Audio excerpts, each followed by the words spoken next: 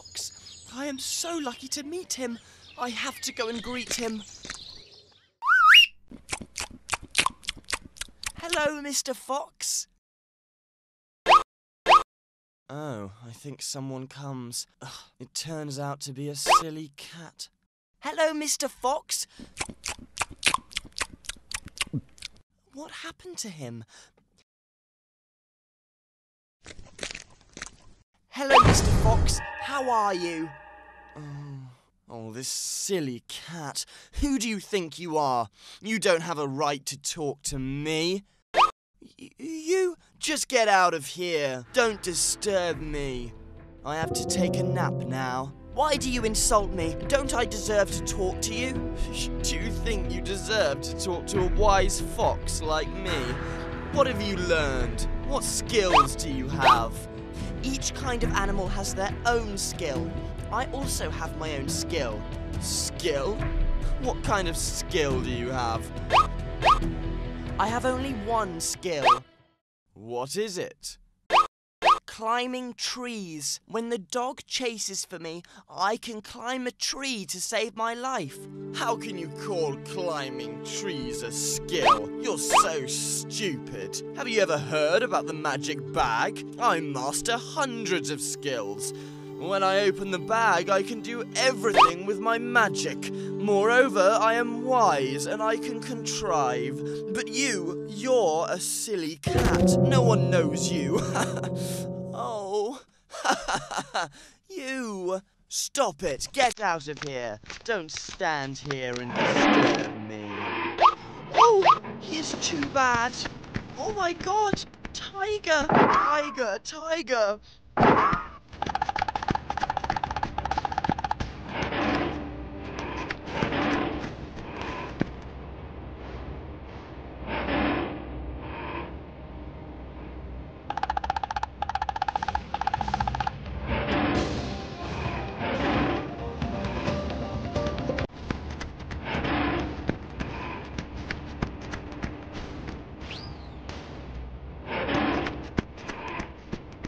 Open your magic bag!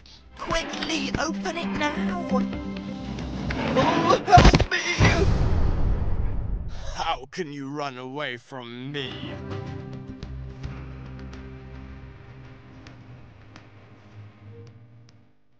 It is so pitiful that I cannot catch that wild cat. You are so wise and skillful. If you only had the ability to climb like me, you may not have been caught. The Tale of Sagittarius. Once upon a time in the Isle of Crete of Greece, there was Philyra, a beautiful goddess who gave birth to a child with a grotesque appearance. "Oh, mighty Zeus, my child! Why does he have 4 legs like a horse?" Philyra, take your bastard to Mount Pelion, otherwise you'll never be allowed to stay in Crete.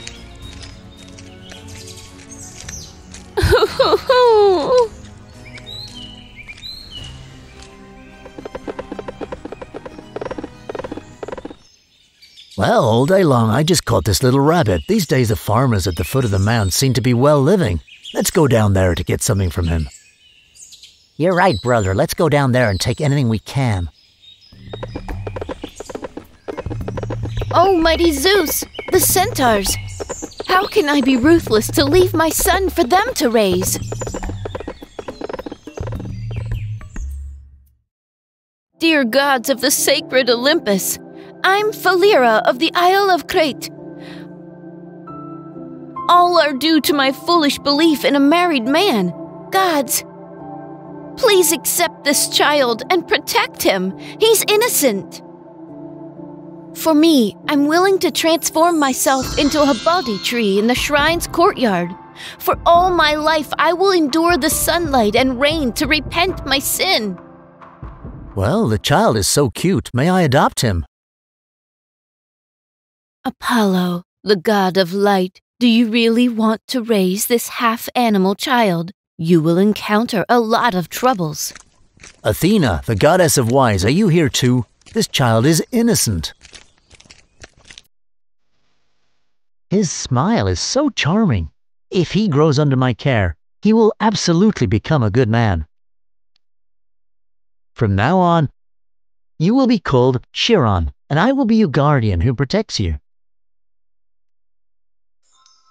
And since then, Chiron grew up in the care and love of Apollo and his sister Artemis.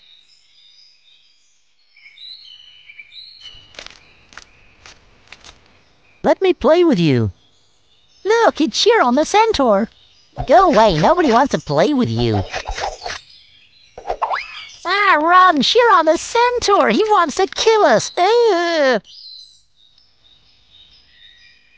You misunderstand me. Chiron, you know this day will come. You're just the offspring of violent thugs, the lesser centaurs. Chiron, why did you shoot your arrows at your friends for revenge? No, you guys misunderstand me. I just wanted to kill the poison snake, which was about to bite them. Well, now you are lying also. No, I did not lie. The children have told me everything. They are very scared. I never think that. Well, go to the mountain cave and stay there. Huh, I didn't do anything wrong. Oh.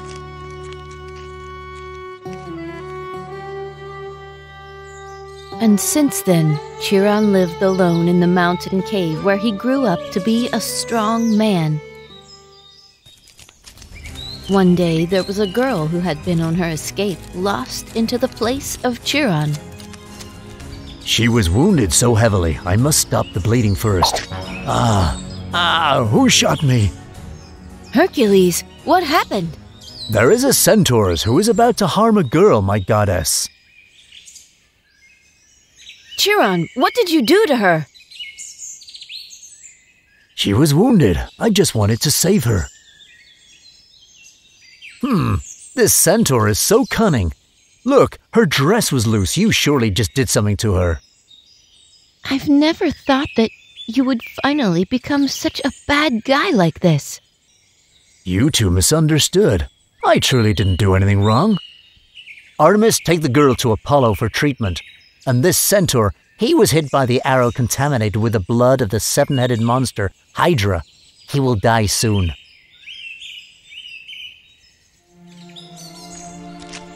After that day, Chiron lived with a painful wound day by day. He walked around the world to find a cure, but it was all in vain. Apollo! Apollo! Go away! You are poisoned with the blood of the seven-headed monster Hydra. Even Apollo can't help you. I just want to express my gratitude to my two respectful teachers. Maybe today is the last time I come here. Goodbye. Please take good care of yourself. How unfortunate. Chiron is a smart guy. It's such a regretful thing that the centaur's blood flowing in his body made him a man of violence. It hurts. It hurts. Who are you? Who made you suffer like this? I'm Prometheus, the god who created humankind. Because of stealing fire from the gods and giving it to humans, that I was chained here by Zeus. Only until there is a god who is willing to grant me his immortality will I be freed. Go away, young man. Don't stay here lest you will get yourself in trouble. Unfortunately, I have no immortality to give you. Even if you have, you will not grant it to me. Everyone is afraid of death. Immortality is nothing to me. I'm poisoned with the blood of Hydra. Every day, I have to endure terrible pain. I would rather die. Why? Why can it happen? By what means that the wound is healed? If only. You're immortal? Hey, who is your parent? I'm an infant. My mother is the goddess Philyra of the Isle of Crete. Your mother is Philyra? So your father is not a centaur? He is Cronus, a titan, my old friend. She loved Cronus, but didn't know that he had been a married man. One day, his wife discovered that love affair, so he transformed himself into a horse and ran away. That is your father. My father is a god?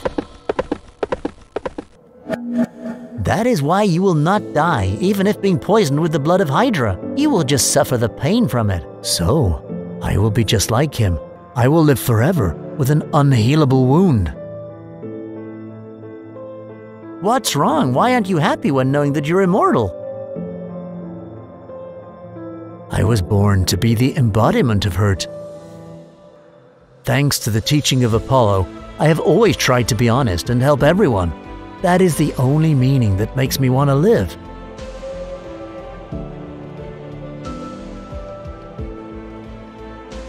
But now this wound made me a helpless god. What is the meaning of immortality now? I, Chiron the Centaur, agree to take the place of Prometheus and grant my immortality to him. Chiron, you're crazy! Chiron, no! Come back! The heroine in the forest woke up and told us everything. She told us that you had saved her. We're so sorry for not believing you. Come back!